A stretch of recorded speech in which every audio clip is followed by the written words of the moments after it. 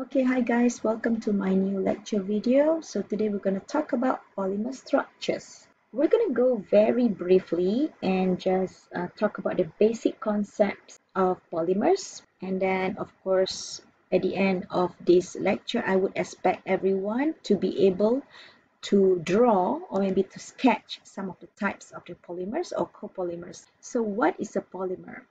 Polymer is made up of the word poly and mer. Poly stands for many and mer stands for repeat unit. So the blue blocks here represent the repeat unit or the building blocks of the polymer of each of these polymer. We have three different polymers here. We have polyethylene or PE, we have polyvinyl chloride PVC, and polypropylene PP, each with their own respective repeat units.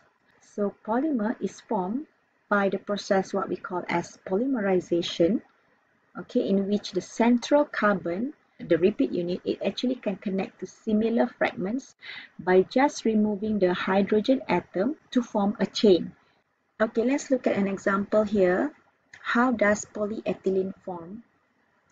Polyethylene is formed by the reaction of a catalyst. This is a catalyst and its monomer, which is ethylene. Under a certain condition, there will be involvement of active centers. Slowly, it will form a polyethylene. So this is a polymerization process.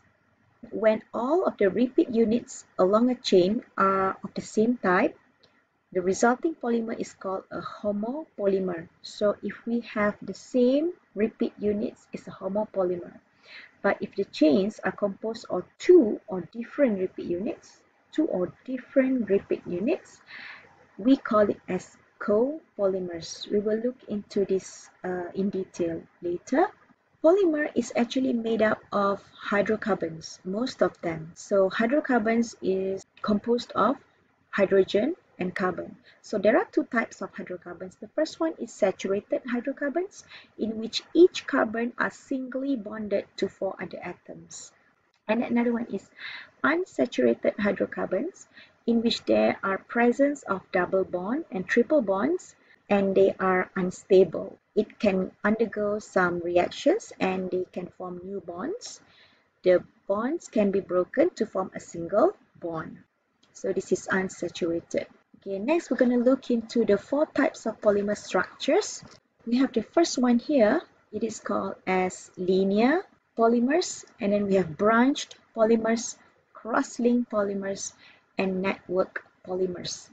So if you go along this arrow, it actually shows the direction of increasing strength. This is the strongest polymer, while this is the weakest. And branch and cross-links are in between.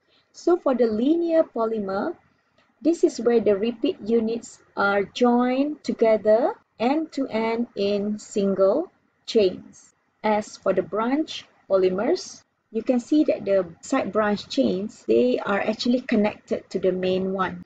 And for the cross-link, the linear chains, the adjacent linear chains, they are actually connected to one another at certain positions by covalent bond. So this chain and this chain, they are connected by a covalent bond. Also this and this and this. So for example, cross-linked polymers is rubber. This one for the branch, the example is HDPE, which is the high density polyethylene. And the next one is the network. This is the strongest compared to others.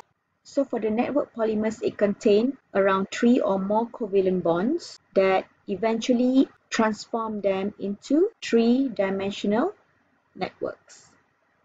So that's why they are termed as network polymers. The example of polymer that have network structures, epoxies. We have polyurethane. Okay, next is polymer size characterization. Polymer can have smaller molecular weight or larger molecular weight. For polymers with smaller molecular weight, in which they are short chains, they are usually in the form of liquid or gas. For long chains, in which an intermediate molecular weight, they are in the form of waxy solid or soft resin. But for high polymer, in which they have very large molecular weight, it is usually present as solid. Next is molecular configurations. So I'm going to talk about three different configurations here. We have the first one, isotactic, in which all the side chain or the R groups are located on the same side of the chain. Next is symbiotic, in which the R or the side chain group are located at alternate sides of the chain. And for atactic, in which the R groups, they are randomly located in the chain. It can be located a lot in the upper chain or in the lower chain. So it is random. Okay, so this is just isomerism of polymer. We have the cis form and we have the trans form. So you have learned organic chemistry before. Cis form is where all the bulky groups are located on the same side of the chain, while the trans when all the bulky groups are actually at the opposite sides of the chain. Okay, next is copolymers. So we have four different types of copolymers here. As I mentioned before, copolymers are actually two or more different monomers polymerized together, meaning a polymer that contains two or more different monomers. That is copolymer. If it's just the same monomer, it's a homopolymer. So the first one is random, in which the A and B, so this is monomer A and monomer B, they are randomly vary in chain. So this is random. And the next one is alternating, shown as here, in which the monomer A and B, they are alternating in the polymer chain. For block, the large blocks of monomer A actually alternates with the large blocks of monomer B. So this is B, this is A, this is B, this is A, and it alternates. And then we have the graph in which the chains of B monomer is actually grafted onto the A monomer, the backbone of the A monomer. So this is the B and this is the A.